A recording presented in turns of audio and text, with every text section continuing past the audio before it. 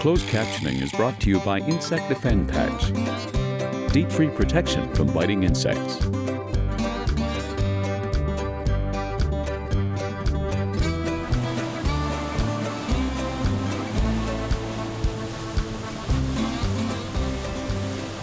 Well, we're in Nunavut in northern Canada, and we're on the Tree River.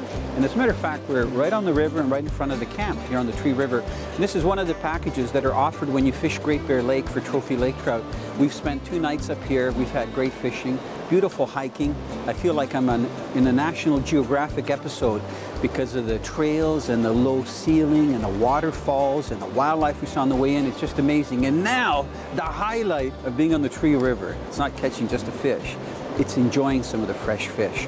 So all I'm going to be doing, I've got the fish fillet, and what I've done is I have left the skin on, okay? So there's the nice colors of the char. The skin on one big piece. This is for me, this is for my cameraman and my audio technician. Do you like the ratio here? Okay, so the reason I've left the skin on there, the skin is going to protect the fish as it's cooking. So I'm just going to be taking my Jamaican jerk, and I've torn a piece of it. Oh boy, this is going to taste so good. This is probably one of the healthiest way to have fish when you just put a seasoning on it. You're not using butter, you're not using oil. And don't get me wrong, I love butter, I love oil, but this is just a really healthy way to do the fish. And as you can see, I put quite a bit on there. I'm going to tap it on there, and I'm going to try to place it on the grill so that it doesn't come off. You just take your actual fish piece and place it on the grill. I usually place it thick end in. Try to keep as much of the seasoning on there as you can. Okay, this one there. As that skin cooks, it's going to become nice and hard. Okay, so you can start to hear it to sizzle. It's going to turn up the heat a little bit, so we're at about 350 degrees. The key to doing this recipe is you don't flip the fish over. You don't put it in foil. You can do this recipe with a little foil tray, and that way the liquids will actually keep the fish moist. But I call this my dry barbecue grilled fish, because as the oils are coming out of the fish, they're actually going to come off and they're going to drip onto the grill, and you're going to see the smoke coming up. Okay, so we do not flip this fish. You don't need to do that. All you do is close it, and for the size of the fish that we've had, at about 300 to 350 degrees, you let them cook for about 15-20 minutes. Now, to finish off this style of barbecued fish, I turn the heat up for about the last 5 minutes, so we're running about 350 degrees. And I've done that so that the moisture on top of the fish, on the flesh side, is going to get a little crispy, because I love to eat the crispy coating that's on top. So there's the fish right there. You can see that the smaller pieces are cooked a little bit more on the edges. So what you see here, the black, the charring, is only on the skin. So we're going to take one piece off, and I'll put it on here, and I'll show you what I mean by that charring. So when this would be served, you would take the skin away. So I'll just do that right here. See, there's the actual fish.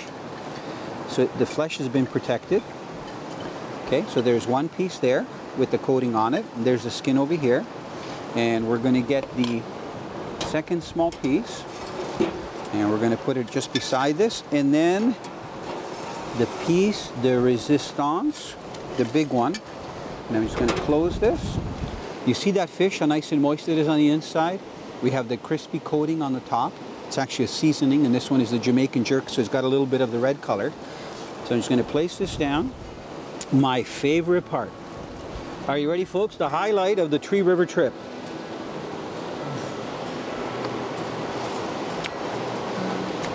Maybe I'll just eat the rest of the afternoon. I can taste this fish anytime.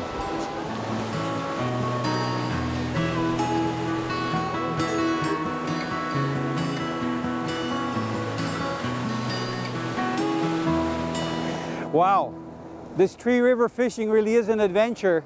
I hooked this fish just above the corner. It's a beautiful trophy char, and it came around the bend. Barb, you better hurry. And we've got, this is rapids number 2 to the left of us. They're pretty big. I hope this fish isn't going to go over there. If you want to go in the water right here, Barb, I'll try to bring it over. Okay? Are you ready, Barb, if I swing it in? Wait, stay there. Wait. It saw you, hon. Just wait. I'm going to try to bring it back in, so you stay where you are, okay? I'll bring it right to your net. Because if this fish goes over those rapids, I don't think we're going to land it. It's so magnificent here. You can see with the terrain. Just wait, Barb. Don't I'm going to bring it right to you, okay? Just stay, if you can, stay still. And you can see that big spinner in its mouth. Hold on. Right there. You got it. You got it. Keep him in the net. This fish hasn't been up very long. You can see that it's very silvery, much like a steelhead. And it's a female. You can see just the faint spots all along the side. Kind of looks like a brook trout. And of course, a brook trout, a lake trout, Arctic char, Dolly Varden char, and a bull trout are a part of the char family. Just going to put it back down in this net. You know, I'm so happy that Kim Rhodes came out with this net. This basket net is so nice because you can see the way this fish is just relaxing in there. It's almost like a cradle.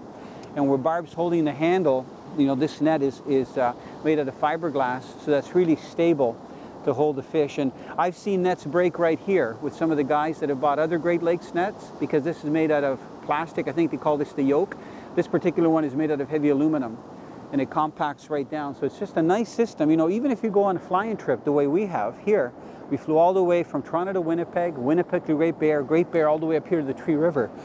And we still pack, you know, nets and rods and fly rods, everything that we need, because it's nice to be prepared when you come up here. What a gorgeous fish, Bar. You did a great net job. Okay, you watch. I'm just going to slide it out, and it's going to go over these rocks here with that current. This fish has tons of energy. It was going to go over the falls. Look at this. Watch it go right back out. No problem snaking over that shallow water. Now, let me show you some of the lures that we've been using to catch these fish. Okay, so here's an assortment of some of the spoons that have been working really well here. Let me also grab the spinner that I got that fish on, because bright is really what seems to be working here. Okay, so here's a few variety of spoons. Okay, this particular one you can see is solid. It's got like a gold color, and it's got this yellow with the black mixed in. This I think is called the gator spoon. You can see that it's silver on one side, and this is the glow in the dark with the red and the black.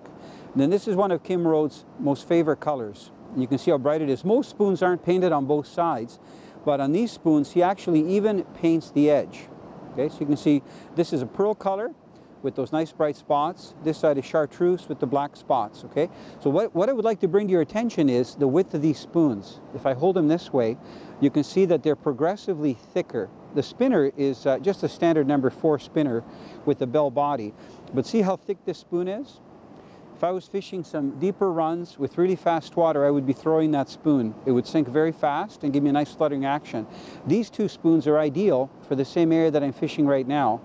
And I thought I'd throw on the spinner first, because with the spinner, I think the vibrations that that bell puts out is very important. You see that little inner ring that's in there?